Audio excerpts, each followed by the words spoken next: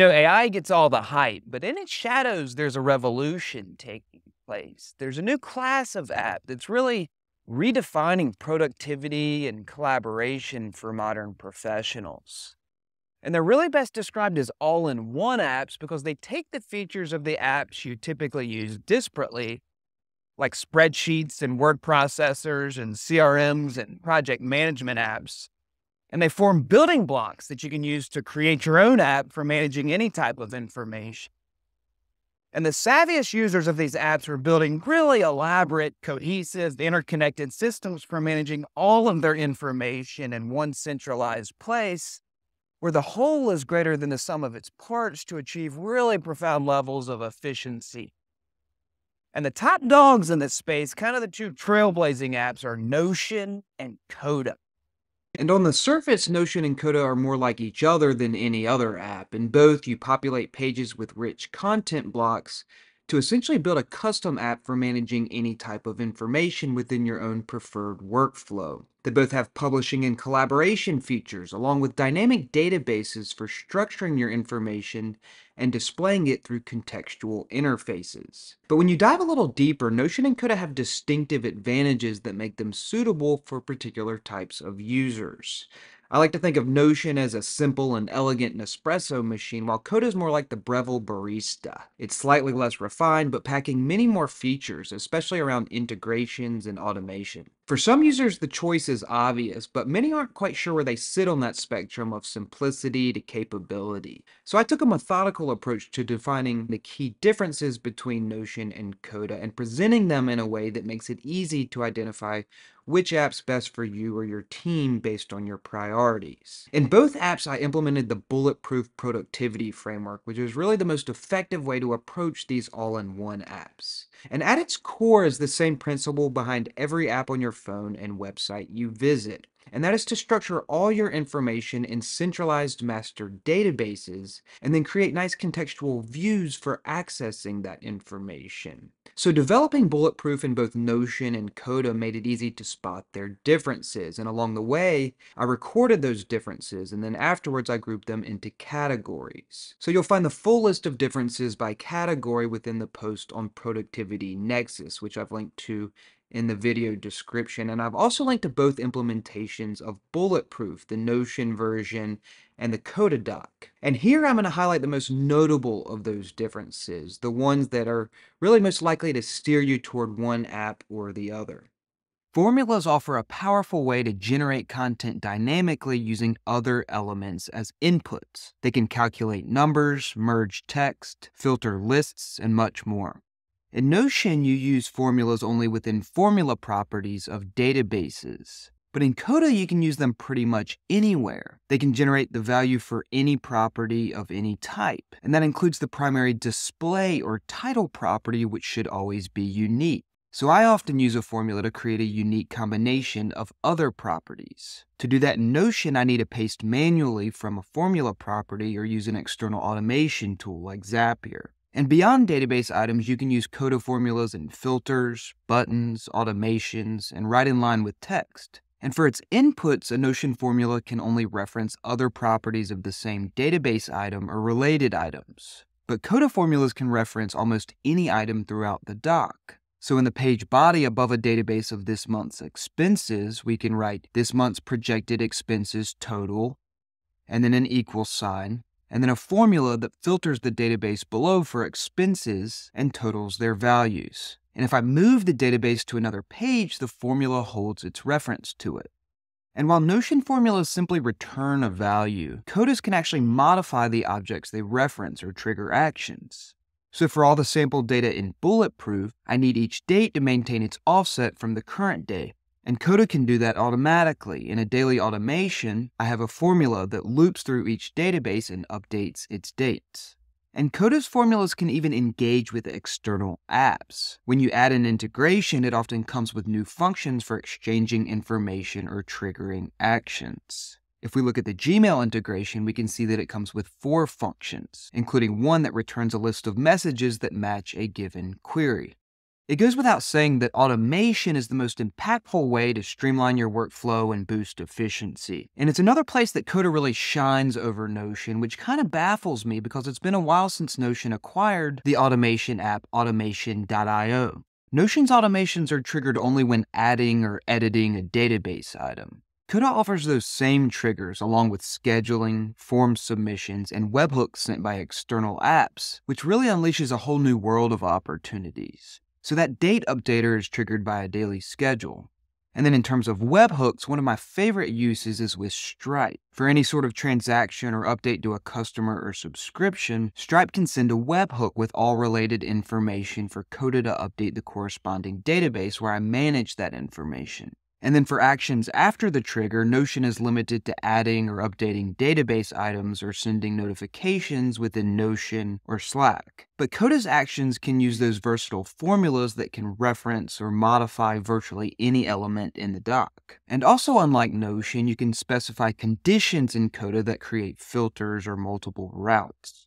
And Coda's automations can even engage with external apps. In addition to formulas, many of Coda's integrations come with their own automation actions. So going back to our Gmail example, we can configure an automation to send or draft an email, which you could use to create a mail merge system or send birthday wishes automatically.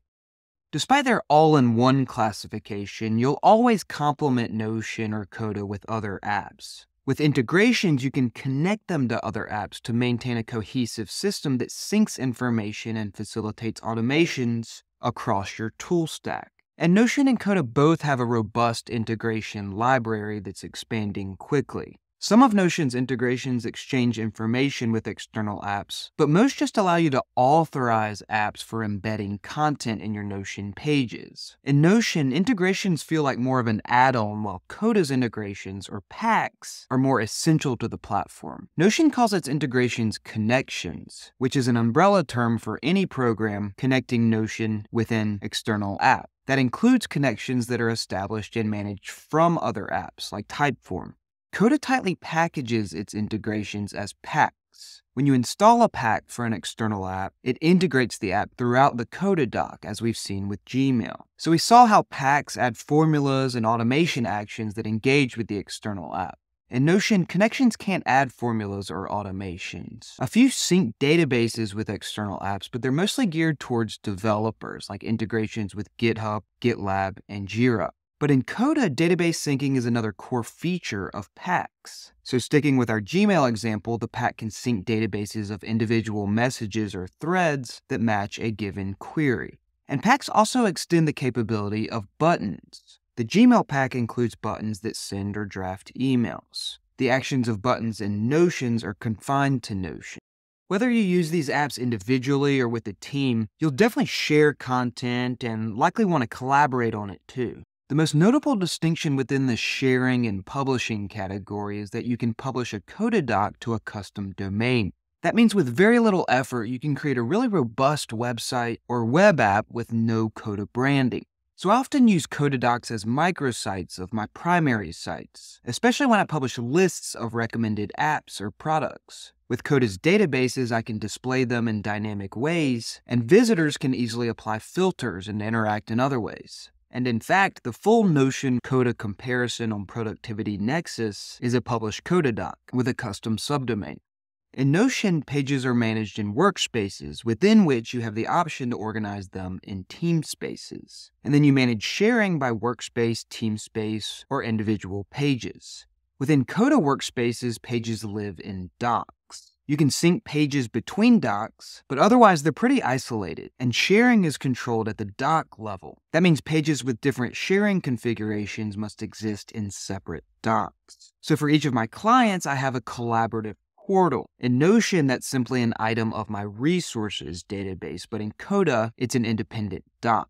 And while Notion's approach is more conducive to a cohesive system, Coda's approach offers one enormous advantage that addresses my biggest request of Notion, and that is view-specific sharing and permissions. When you sync a Coda page that has a view of a database, only that view will be accessible by the people with access to the doc that contains that synced page. And then our next few categories focus on databases, which are obviously essential to bulletproof and getting the most out of these all-in-one apps. Notion and Coda use different terms for databases and their elements. So here's a quick comparison. What's a database in Notion is a table in Coda. Coda calls a database property a column. And Notion calls the items of databases pages. Coda calls them rows. So I'm going to use the terms database, property, being their attributes, and item for the entries of the database.